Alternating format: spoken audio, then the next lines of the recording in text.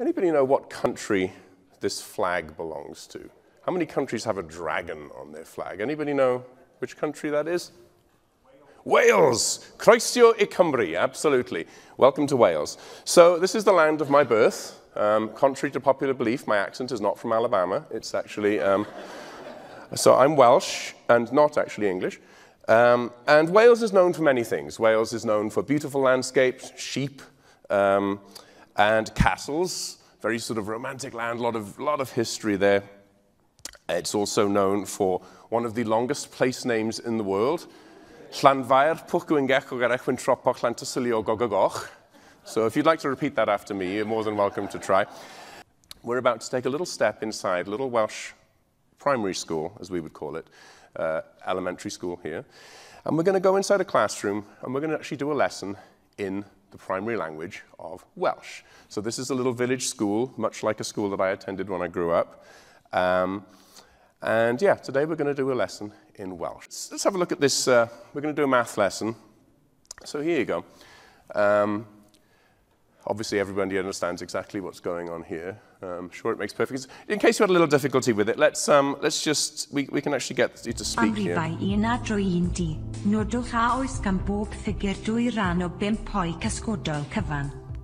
Okay, did that help, everybody? So just in case that didn't, we can play it louder. Amrifau 1 a 3 nodwch a oes gan bob ffigur 2 ran o 5 poi casgodol cyfan. So at which point we've kind of run out of most teachers' strategies for teaching students that are learning other than the language of primary instruction. So let's try a totally different approach. So I taught myself in Los Angeles. I taught a lot of English language learners, not through the medium of Welsh. That would have been way too complicated. But you know, certainly when I started, I really didn't have a good idea of how to teach those students. And we're going to look at some ways that we can be effective doing that. So what I'd like you to do is those devices which you're sort of surreptitiously doing things on, take one of them out. It can be a phone, a tablet, a computer, or somebody next to you. Take out some device, hopefully you're on the web, and go to this website. So it's a Google shortened address, goo.gl/VUNGH8. And when you get there, and a phone should be fine, any device should work, you should see a kind of puzzle that looks a little bit like the thing on the screen. So I'm gonna, anybody having any trouble? Everybody got there? Can somebody tell me, mathematically, what was it that enabled you to get across the screen? What was the mathematics going on in that? Fractions, yeah, and specifically, what did you have to do to be successful in this game? Somebody said something very critical over here. Follow instructions, yes, no, there was a specific mathematical type of thing I was looking for. Thirds, yes, a little more general.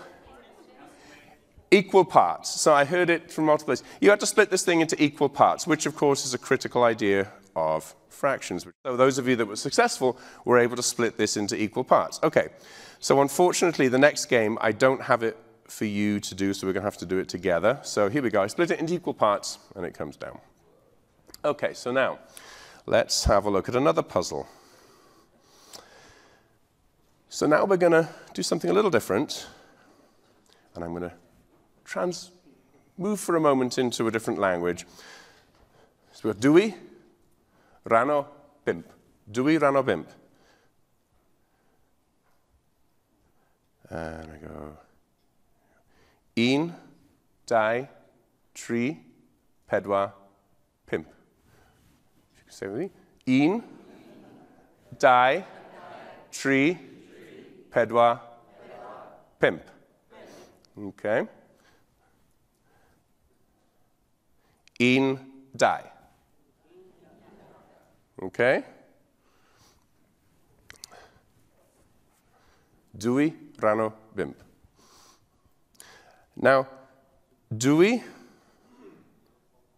rano, bimp, un hafod I 4 rano 10. Dwy rano 5 I hafod I 4 rano 10. Okay? Peder rhan o ddeg i'n hafod I chwech rhan o bymtheg. Of course, bymtheg, yes. Dwy rhan o bimp i'n hafod I peder rhan o ddeg i'n hafod I chwech rhan o bymtheg. Fracsiwn gifwerth. Fracsiwn gifwerth.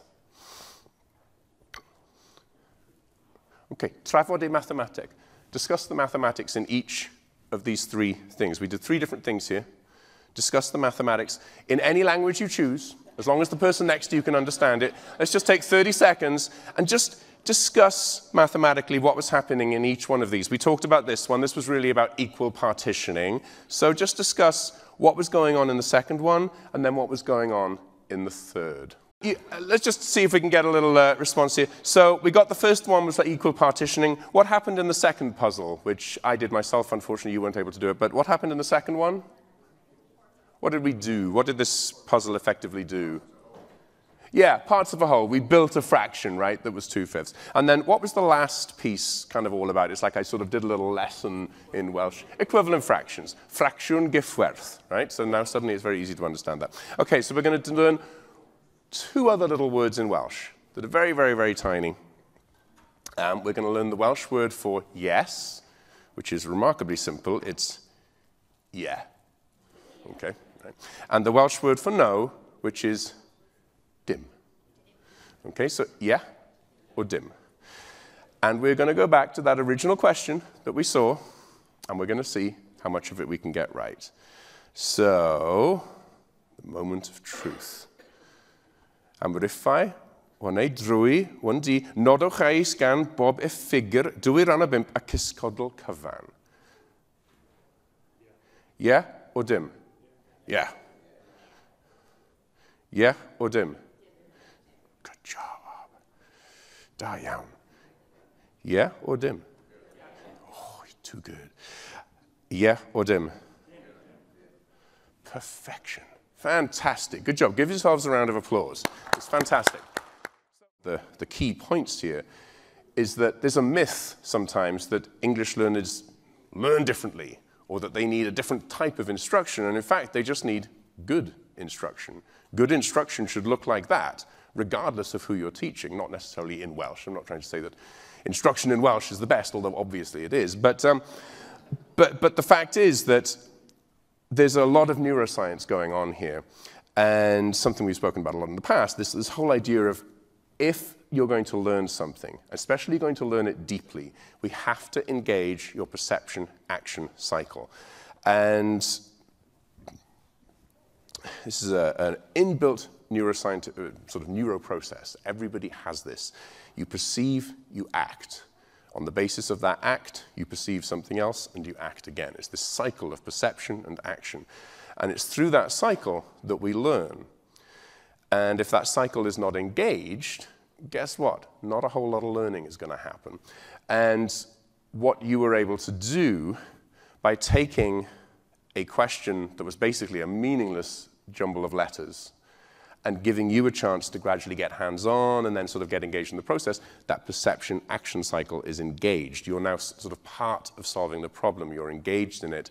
And there's a key piece here. One of the things that we use when we're problem solving, whenever we're confronted with a new situation, so whatever it might be, anything at all, we use our existing schema. We have in our mind, we have laid down existing ideas, ways of thinking about the world, and we use those to solve problems.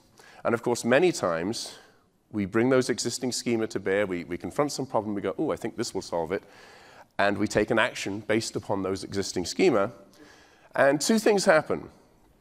There's some outcome, we perceive that outcome, and then there's a little part of our brain called the hippocampus, deep inside, two little things that look like seahorses, and our perception slams up against our prediction. And either what we predicted would happen does happen, and when that happens, what do you think occurs to your existing schema? Whatever the existing idea that helped you make that prediction, if that turns out to be true, what does that do to that existing schema? It strengthens it. It goes, oh, yes, and literally you build stronger and deeper neural networks connected to that schema because it proved to be correct. But the really interesting learning moments happen, of course, when you make a prediction and that prediction does not match the perception. Because at that moment, what does your brain do? Panic?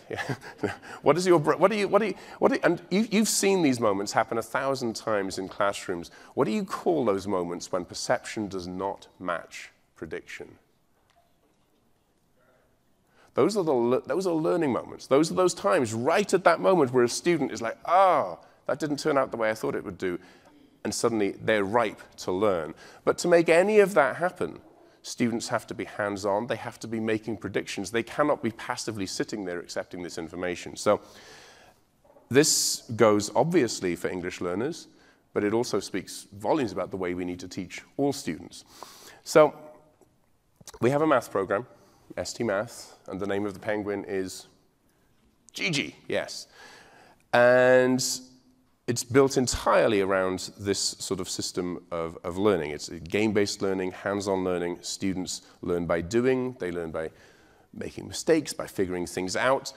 And of course, it's also highly, highly visual. The key thing for us is that this has already shown itself to be very powerful and that this works extremely well. We have 1 million students using the program across the country, and we've seen large-scale data studies in many, many, many states, including a very significant one here from a company called WestEd that was an independent study showing a significant increase in proficiency on students using the program compared with a large control group of students not using the program.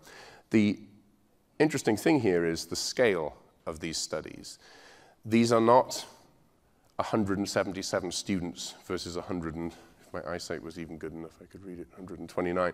That's not the number of students. I think that's either the number of schools or yes, actually number of schools involved in the studies. These are large-scale studies.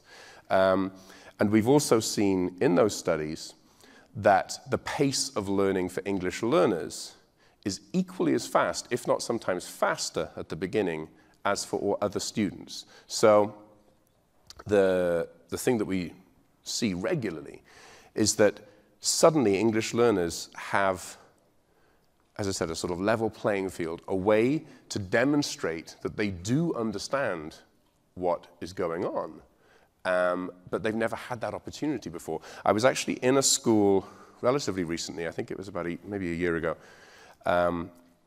in, I think it's Granite USD, which is somewhere, Ivan, is it? No, it's Utah. I knew it was somewhere near where you were. Okay, it's in Utah, Granite USD. And I was in an elementary school, and there was in a kindergarten classroom, and the principal was showing me around the school, and the school was using ST Math. They were very excited. They had it relatively recently. And they had some student was causing a bit of a disruption in another class, and they'd brought the student into this particular class to see if he could calm down a little bit. And she was saying, oh, we really don't know quite what to do with him. You know, she was asking me, do they use different mathematical symbols in, I think it was Cambodia or somewhere where he was from? And I'm like, I don't know. She said, because he doesn't understand numbers. He just doesn't understand anything whatsoever. We really don't quite know what to do with him. So they decided to sort of sit him in front of a computer and at least let him play some games, whereupon the student very quickly ordered all the numbers from 1 to 20 along a number line perfectly and demonstrated, in fact, that he understood numbers very, very well. The problem was that the way that they were testing whether he understood numbers was through the medium of the English language, of which he spoke 0. So there was very little that he was able to do in that kind of sort of language-driven environment test. But suddenly, when put on a computer where the student can now access this himself, he was able to fly along and move, which is very, very powerful and impactful to see. But for now, I'm going to do something quite remarkable. Randy, you're going to love it.